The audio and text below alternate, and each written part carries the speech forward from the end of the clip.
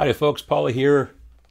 My video today, not making music, I'm going to talk. I've got a list of 20 things that new taxi members can do or consider or think about to optimize, to maximize, to get the most out of their taxi membership.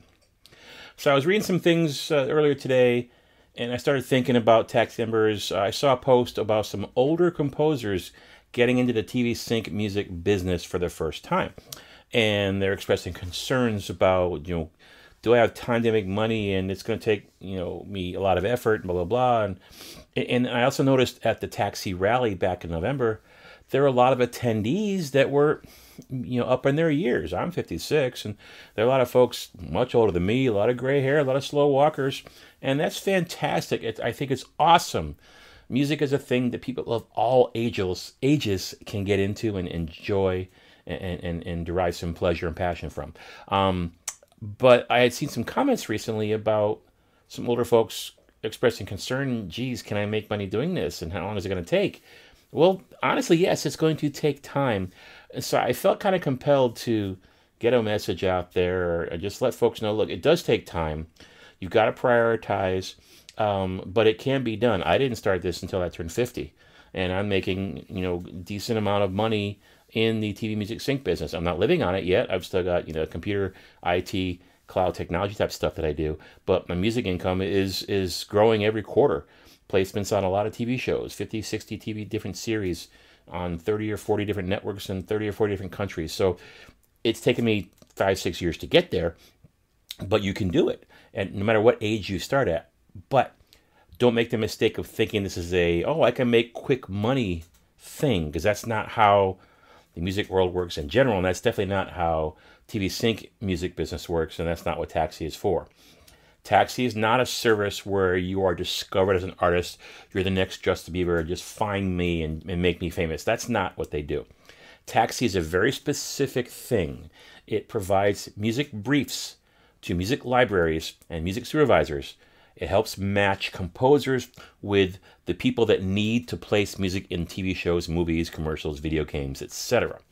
So you have to be willing to read the details of the briefs, crank out the music they need and the quality they need. You have to be patient. And eventually, if you want to make money at this, you need to be able to generate a decent quantity of work, not just quality. So there's a lot of things to consider. And so what I wanted to do, I joined Taxi in 2015. I was there for 3 years or so. And then I had met lots of people and made relationships with libraries, which is exactly what Taxi exists to do. And I felt that, geez, I could spend time and money sending submissions to Taxi, or I can focus on my clients now. And so I decided Taxi served its purpose for me, and I didn't renew, and I focused on my libraries. And then last year, a few years later, I felt the need to come back to Taxi. I wanted to find some new library relationships. I wanted to see my friends again, interact with them again. I went to the rally back in November after 3 years of a hiatus because of, the pandemic, etc. And it was fantastic seeing my people, fellow composers, peers, friends, superior, business people that are using my music, etc. It was awesome. So I came back to Taxi, and to pay it forward, because when I joined Taxi in 2015, despite having several decades of actual legitimate music experience as a performer with a music degree, etc., I didn't know a thing about how sync business, TV music, movie music worked. And so I had the musical skills, but I had zero knowledge of the business. And some very, very nice people, some mentors, Taxi members helped me go down the right path and learn from my mistakes, etc. And so one of the reasons I came back to Taxi was to pay it forward and mentor like I was mentored. So after my first year at Taxi, after my first rally at Taxi, I wrote a letter to Michael Laskow, the CEO, wonderful gentleman who basically invented this business and still deeply cares about Taxi after doing it for 25 plus years. And I said, hey, I had a great time at the rally. I got a lot of energy. I'm pumped up. And I think lots of folks can learn from this. And here's a list of things I suggest they do. And I found that list. And I'm like, that's worthy of sharing. So here is Paul's top 20 things new Taxi members should do or understand to get the most out of their Taxi membership. Number one, and these are in no particular order, Ask for help in the taxi forums. Forums, plural, .taxi.com. It's free. You don't need to be a taxi member to participate in the forums. It's free. You sign up, create an ID. That's how I did it in 2015. I learned about taxi in Songwriter magazine. There's a full-page ad. And then I checked out the forums and saw these folks were very knowledgeable. They're very talented, and it was really cool, a neat community. And I decided to sign up. So definitely visit the forums and lurk, and then sign up and post questions and post your music, etc.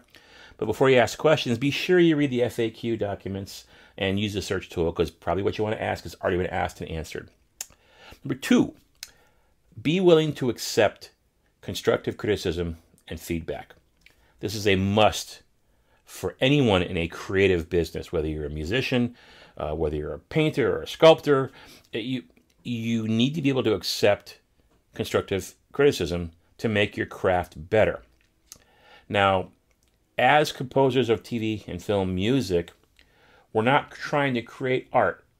We are serving a client's needs. We are artisans, not artists. If you want to create art, that's fantastic, but know that that's a completely different mindset, different goals, different processes, etc. When you're signing up to say, yes, I want to write music for TV, you've got to follow the instructions of your clients. If you're a chef and your client says, we don't want any cilantro or onions in our food, and you make your food with that stuff because you think it's good, that's not a smart business move as your part as a chef. You're going to anger your clients, you're not going to get called back, and your reputation is going to go down the drain. So if you see a taxi listing that requests a certain kind of music and you think, I got something close or really cool, and you don't read the details and you send it in, it's not going to fit, and you're going to get returned, and you're going to get mad, oh, taxi stinks, my music's better. Well, that doesn't matter.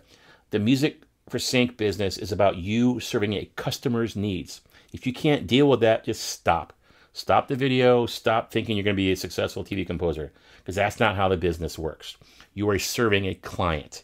Sadly, these days, lots of folks have completely lost the idea of customer service and doing what clients need. It's not about your feelings. It's not about your art. If you want to respond to briefs, follow the instructions. Read the damn brief. That's what the big slogan is. Follow the instructions. And then if you're fortunate enough to make a relationship with a library, be sure you follow their instructions too. Don't be a little diva. It's not going to do you or anyone any good. So number 2, be sure to be able to accept constructive feedback. Number 3, you're creating a product. These are songs. These are cues. They're not babies. They're not children. Don't consider feedback as an attack on your family, okay? These are songs and cues. Let go. You do not have Taylor Swift's next #1 hit in your hands. No, you don't. Stop it. You don't. You're creating music, often very simple, banal music. But if you're doing it to get paid, you got to do what the client wants, not what you want.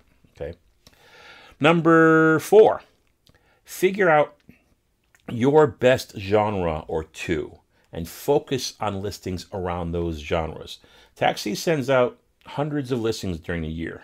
Okay, they come frequently, and you might not see your particular genre sometimes, and then you will.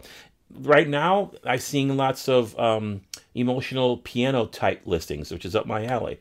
There's also a lot of rock listings. There was a wave of jazz listings for a while. And music is cyclical, and different things are hot. It could be hip hop, trap. It could be lo-fi.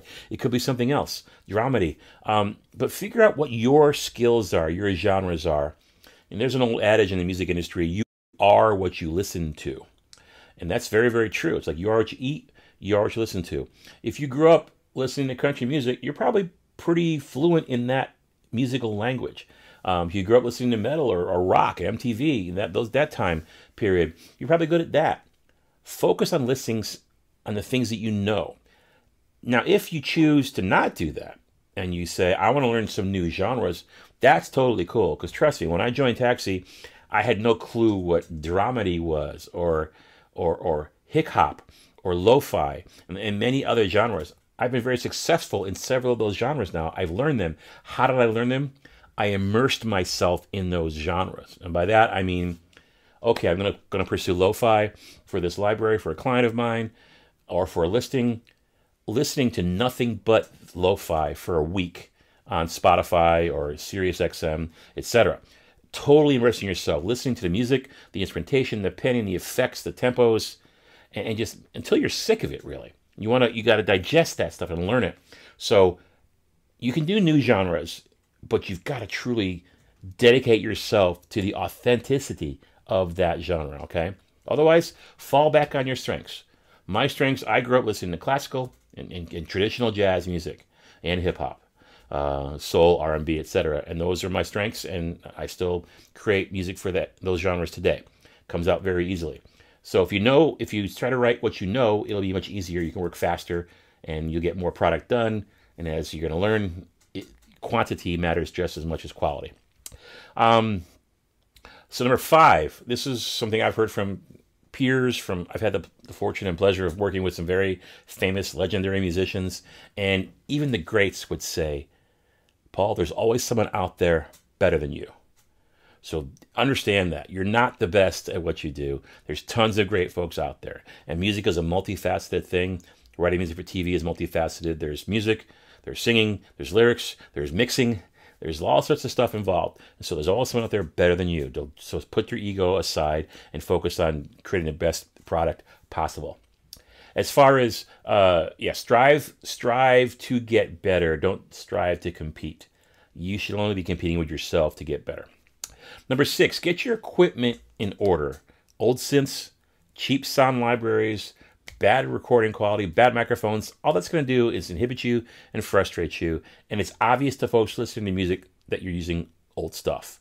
So you've got to treat this seriously. If you're wanting to make money doing this, treat it like a business. Now, a little sidebar here.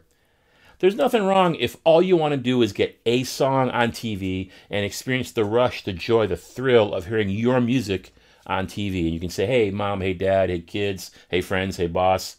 That's my song on this reality show or in this, sports segment opening the Super Bowl or NBA, whatever, golf tournaments, soap operas. It's really, really cool to get your music and hear it on TV or in a movie. And if that's what you want to do, a totally separate mindset, right at your own pace, and hope that eventually something like that happens. But if you're trying to generate revenue, you've got to do this regularly. One analogy I like to use is writing music for TV, the sync business, is like trying to start a winery or a farm. You've got to get the land, the tools needed to grow the grapes, and then you plant the grapes. You grow the grapes, you harvest the grapes, you smush the grapes, you bottle the smushed grapes, you sit them in their bottles, they sit and they age, and eventually you got a product to sell. It's not a quick turnaround. And while your first year's harvest is sitting there aging in the bottles, you got to plant the next year's round. And so otherwise, you did all that work and you stop and you got these bottles. Well, you sell that. Oh, I didn't plant another crop. I didn't keep feeding the machine. Well, now you got nothing. So music is the same way. Write the music, crank it out, submit it, move on and write some more music. Make sure your equipment's good. Understand that it's going to take some time to do this stuff. Number 7, important. Learn about mixing or find someone that can mix your music for you. Thanks to the amazing technical world we live in today, you've got great tools at your disposal, but it also means the bar is really high. And so you've got to be able to deliver a high-quality product to your clients. And mixing is not as easy as you think. It requires good ears, some skills, good tools. So if you can't do it, partner with someone that can. Number 8, remember that every taxi listing and submittal and response are learning opportunities. Taxi's reputation as a business is on the line with every track that it forwards to its customers. They're just not sending stuff to their clients when they like it. The whole reason people come to Taxi is Taxi saves them time. If I'm a music supervisor, I'm a music editor, and I need music for this show, if I have trusted resources I can go to get quality music, I'm going to do that. It's going to save me time.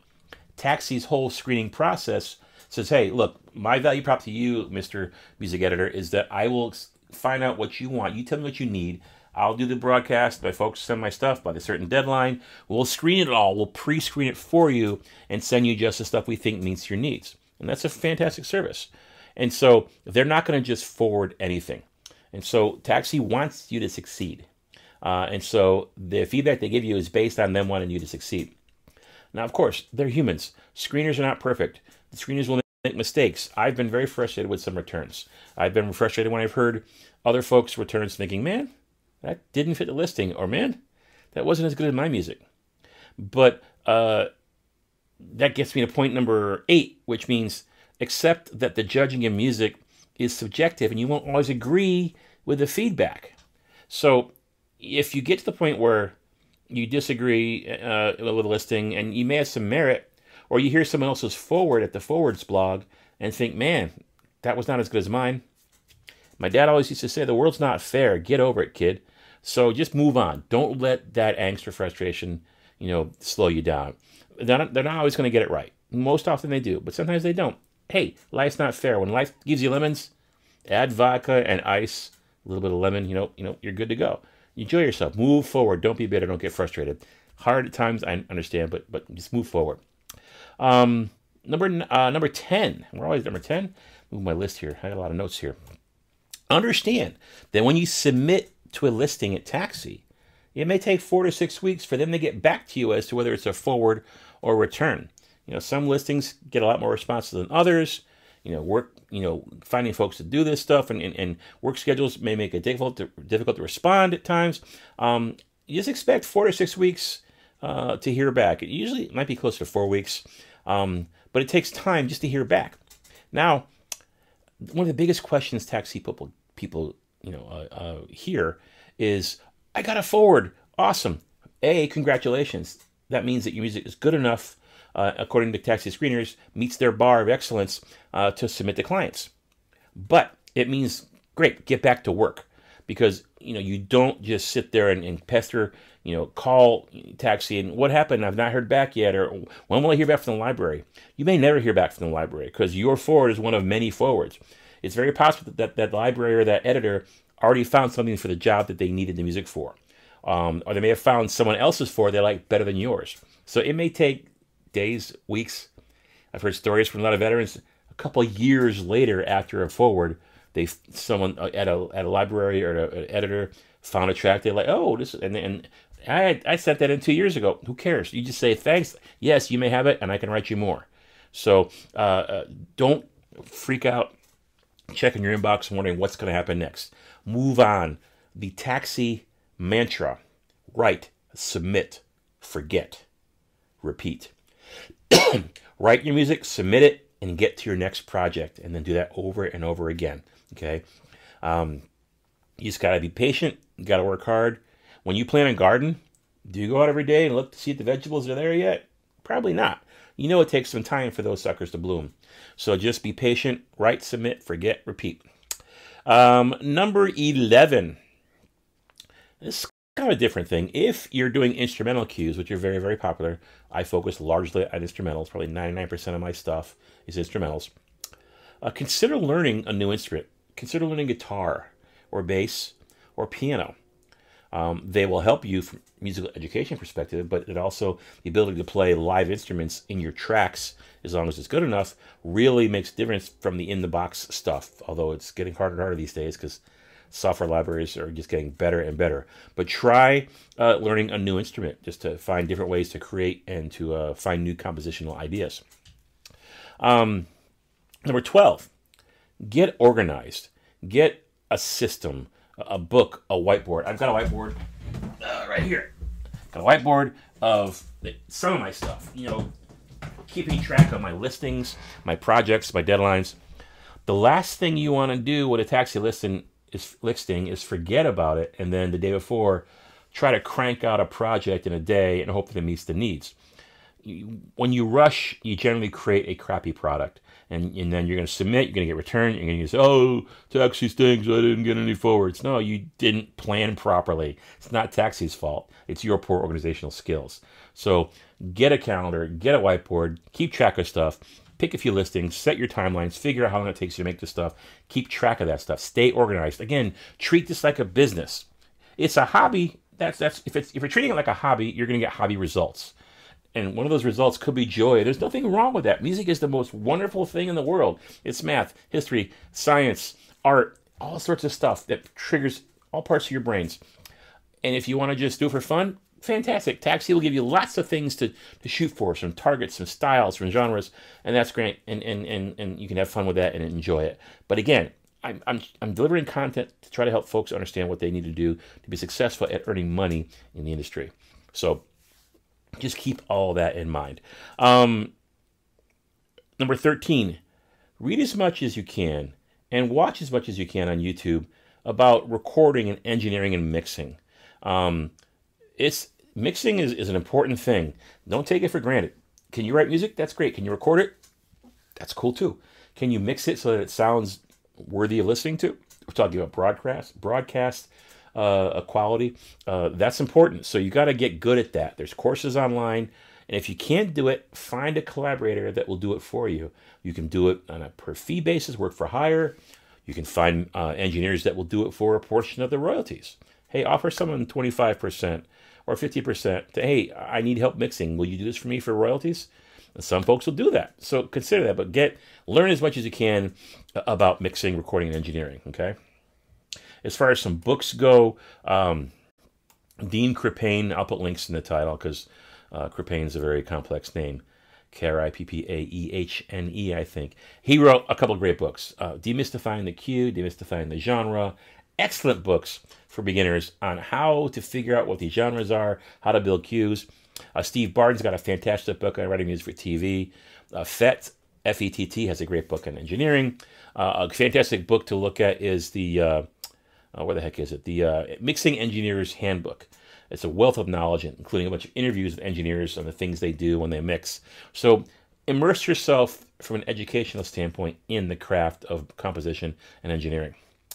Number 14, gets back to equipment. Don't cripple yourself by working with old software. Get a dependable DAW, or DAW, Digital Audio Workstation.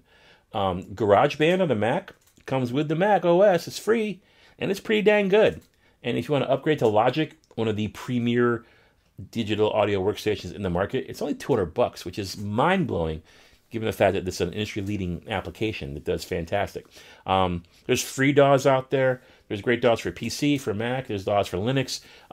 So get yourself a good DAW. If you don't know what a good DAW is, download free trials and try them out and figure out which interface makes the most sense for the way your brain works, the way your creative flow works. Try their free trials and then invest in the one that makes the most sense for you. Don't be cheap. Again, treat it like a business. You're going to have to buy a DAW. You're going to have to buy some software libraries. Make yourself, you got a good mic, etc. But focus on having good tools to do your job. If you give a kid a bad clarinet, it's not going to learn how to play clarinet. You give someone a broken chainsaw, they're probably going to cut their arm off and not do a good job of cutting down trees. Okay, so the tools do matter. Number 15, this gets to your computer. A computer is your tool. Back up your data.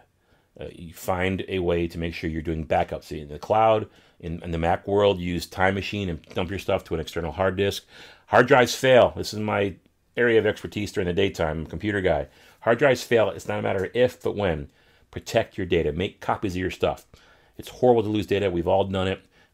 You know, losing your projects for clients is bad enough, but losing family photos and audio and things like that is horrible. Just learn to back up your data properly. Getting back to recording, if you are a singer or are working with singers, get a professional microphone. There's tons of reviews on YouTube of what mics to get. There's good USB mics. You can get decent quality for under a couple $100, or you can spend a couple $100 or more and get a good microphone. You do not need to drop $800 or $1,000 or $5,000 of a mic. That's just silly. You're not recording for CBS, or Sony. You're recording, for TV. And so there are plenty of great mics and good price points. YouTube can help you on that. But get a good microphone. Get a pop screen so your plosives are not blowing up the microphones and ruining your recordings. Make sure you've got a decent room to record in. Sound treat your room. Most of the mixing problems in the taxi community are because their rooms are not properly treated. They don't have bass pads, foam, things of that sort. You don't want a silence chamber, but you want to do what you can to mitigate bad frequencies to help your mixes sound good. Back to education, number 17. Think about subscribing to an online training service like MacProVideo.com or ADSR, or if you don't have the money to do that, look around on YouTube for channels that offer fantastic, recording tips and mixing tips, etc. Immerse yourself not only in the genres of recording, but immerse yourself in education about the craft of recording. Number 18, as you learn new things in the taxi community, give back, share with others, mentor folks, because eventually you're not going to be new at this. Be sure you come back and help the new folks and help them learn from the mistakes that you made, like I'm helping folks learn from the mistakes that I made. Go back to the taxi forums, forums.taxi.com, pay it forward. Number 19, we're almost done. Find collaborators to work with. It's a fantastic way to learn. A great way to get better at something is to work with someone better than you at that thing. I had a buddy who was a fantastic tennis player, and I used to play him, and he would just kill me, but my game got better. Get with folks that are better than you, and you will get better at your craft. And number 20, the last thing here, taxi. The rally is so amazing. It's energizing, it's fun, it's educational, to be with your peers, your mentors. Do what you can for taxi members to get to the rally. It's usually the first week of November, around November 6th or 8th or so, depends on the calendar. A 3-day event, fantastic, at the Westin, near LAX. You don't ever need to leave the hotel unless you want to go out and get some food somewhere else, the fast food places. You are just surrounded by like-minded musical creatives, industry professionals, and the social hang around the bar area is amazing, and a lot of relationships get made there. The networking, you meet librarians, library owners, producers, developers, music producers, music supervisors, things of that sort. It's just a fantastic thing. If you're not a taxi member, you can still attend the rally if you're a guest of a taxi member. But if you're joining taxi, excuse me, that's probably the best benefit, besides the forums, is just the rally, getting energized. That being said, I wanted to share these top 20 things that I think will help you maximize your taxi membership as a new member. Feel free to ask me questions in the comments. Like usual, like the video if you liked it. Subscribe and follow me. Work the algorithm. I'm just a tiny little YouTube guy trying to help folks out. This keeps me off the streets when I'm not writing music. So hopefully this was useful. Drop those questions in the comments. Feel free to reach out to me. Until next time, good luck and good composing.